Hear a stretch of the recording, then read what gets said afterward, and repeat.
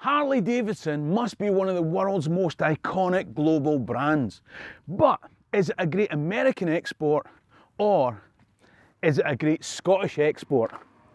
If you're interested in the people, places and events in Scottish history, then click the subscribe button at the bottom right of the screen. In the meantime, let me tell you a story. Oi! You up there? Get off my bike! Maggie, come! Now, bikers are passionate about their bikes. And few can be more passionate than those who own a Harley Davidson. They tell me that they sell over 250,000 new motorbikes every year. In 1904, when Charles Lang, a toolmaker in Chicago, bought a motorbike for himself, agreed to be the first Harley Davidson dealer and sold one of the first production bikes ever made, he probably couldn't have imagined selling 250,000 of them in a year. But from there, this global brand has grown. I suppose you could say that was the birth of Harley Davidson. But if you want the real roots of Harley Davidson, you have to go back even further than that and cross an ocean to Agnus in Scotland. You see, everything American came from somewhere, and just 2 miles along the road from the famous Pictish standing stones at Aberlemno is another monument. This cottage in Netherton, Angus is a living memorial to the roots of Harley Davidson. You see, in 1852, this 2-bedroomed cottage was the home of Alexander Davidson. His pals would have called him Sandy. He didn't own the house. It was a tied house as part of his work as a craftsman in the smithy next door that's no longer standing. The land hereabouts belonged to Lord Minto. Now, a huge part of day-to-day life would have been controlled by the landowner. The house was tied to Sandy Davidson's work in the estate, and much of that work would have come from the estate in Lord Minto. Day-to-day activities of the family would be a familiar fetching and carrying, graft and grind that were a cycle of Victorian rural life. But why would a 52-year-old man decide to uproot his family from here and take the risk of starting all over again across an ocean? In other videos, I've talked about forced clearance, but surely the Davidsons weren't in that stark position. Have you ever watched that TV programme Wanted Down Under, where folks decide whether to emigrate to Australia or to New Zealand? The most poignant bit of that is always the part where they have to watch messages from their family that they leave behind. Why take a journey like that in the mid-19th century where the chances of return were even slimmer still? When the journey itself was fraught with dangers and statistics told you that some of your children might not survive to the other side. I should say that I'll be making my own journey down under in 2023. Scotland History Tours will be playing away from home in Australia and New Zealand in 2023. If you live down under, then I'll be bringing my show Stories of Scotland to fringe festivals in Perth, Western Australia, Adelaide, Dunedin, hopefully Melbourne, and if you want me to come to your town, let me know in the comment section below. Every one of the people who took that daunting journey must have had some impetus or attraction, some push or pull, a vision of the future that gave powerful sense of fear or yearning, just like the people crossing the Rio Grande or the English Channel in small boats today. Maybe for the Davidsons, that story's written on 2 pieces of paper. The 1851 census that tells us there were a total of 10 people living in this cottage.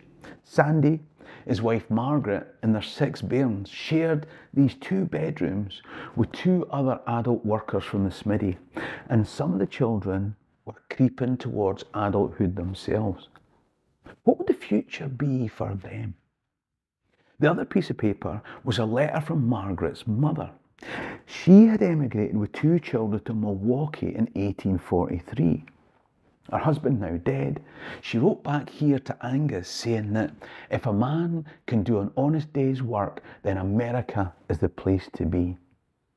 So Sandy and Margaret left this cottage and made that journey across the ocean. But they couldn't avoid the constricting grasp of those inescapable statistics. Soon after their arrival, young Alexander died of ship's fever.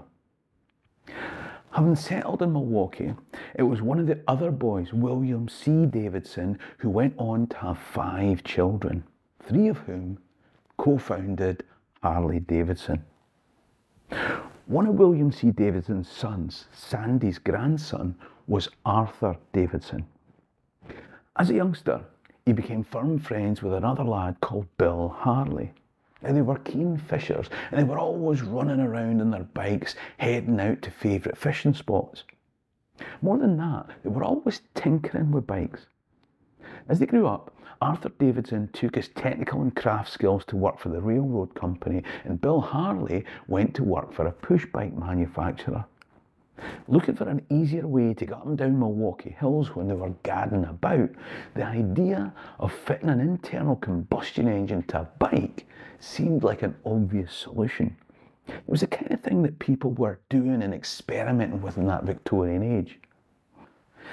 In 1901, William Harley made plans for a 116cc engine that they could attach to a push bike. And he and Arthur worked on the bike with the help of Arthur's brother, Walter Davidson. Now, when they tested it, they still needed pedal power to get up the hills. So they started on a new bike powered by an improved 400cc engine.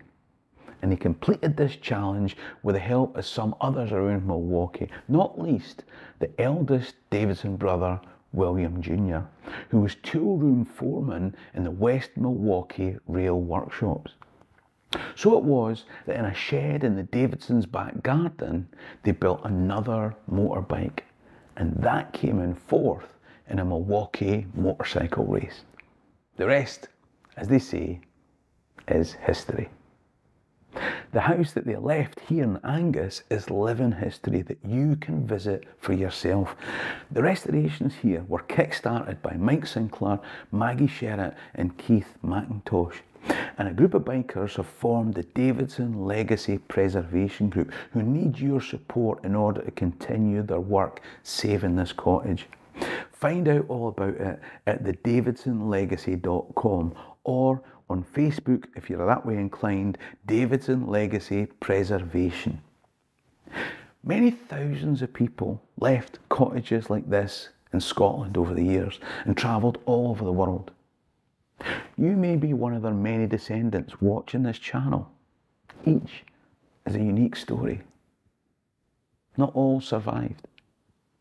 When folk left these shores, there's no telling who would be winners and who would be losers. There's no doubt that the Davidsons made their mark in the world. But this is where it all started.